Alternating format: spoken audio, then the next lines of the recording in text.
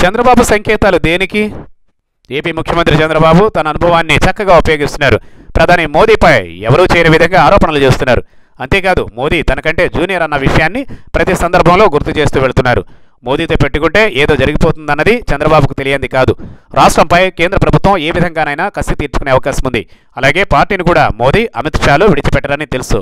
అందుకే తన ఎక్స్పీరియన్స్ను రంగరించి మరీ ముందుగానే కేంద్రం తన పార్టీని పెట్టబోయే ఇబ్బందులను ఆయన గుర్తించి నేతలను అప్రమత్తం చేస్తున్నారు. కర్ణాటక ఎన్నికల తర్వాత ఏపీలోని కొందరు తెలుగుదేశం పార్టీ నేతలపై కేంద్రం దాడులు చేయించవచ్చునని సూత్రప్రాయంగా సంకేతాలు ఇచ్చారు ముఖ్యమంత్రి చంద్రబాబు.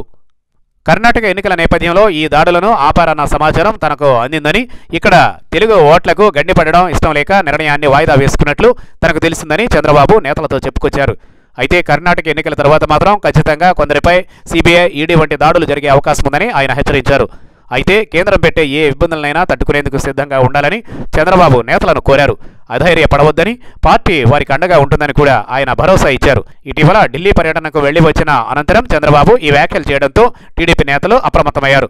ముఖ్యంగా 2 మంత్రులపైన, 2 ఎంపీలపైన ఎన్ఫోర్స్మెంట్ డైరెక్టరేట్, CBI దాడులు జరిగే అవకాశం ఉందని తెలియడంతో ఆయన నేతలను అప్రమత్తం చేసినట్లు తెలిసింది. ఆర్థికంగా ఇబ్బంది పెట్టాలన్న యోచనలో బీజేపీ ఉన్నట్లు తనకు తెలిసిందని చంద్రబాబు చెప్పారు. మోదీ సర్కారు దాడులకు భయపడేది లేదని టీడీపీ నేతలు చెబుతున్నారు. అందుకోసమే CBI దాడులు జరగకముందే టీడీపీ నేతలు మాటల దాడులు పెంచారంటున్నారు.